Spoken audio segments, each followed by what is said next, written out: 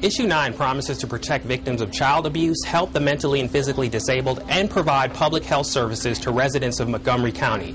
The Dayton Christian Ministerial Association, or DCMA, says Issue 9 must pass in November, but they also say the funds need to be used in the right way. That is crucial and critical. The newly formed DCMA gathers to urge voters to say yes to a new human services levy in November. So we want to make sure that those who are going to be affected by it will get the necessary service. But DCMA members do have a few reservations about the levy, like the financial burden it might place on those with fixed incomes. It would be best if we could have this levy be supported by those who can really afford it.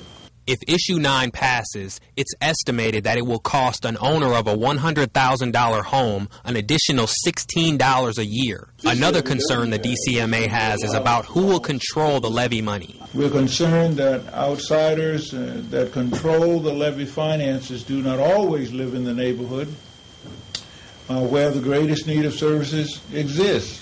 Nevertheless, the organization supports Issue 9 because if it fails, more than $60 million for human services will be lost, a cost the DCMA says the people of Montgomery County can't afford. And our frail elderly will not be fed. Children who are abused and neglected will not be cared for. The DCMA tells us if Issue 9 fails, it will also put a huge strain on area churches because people in need of human services will have nowhere else to turn. Reporting live, Anthony Kiko, 2 News on your side.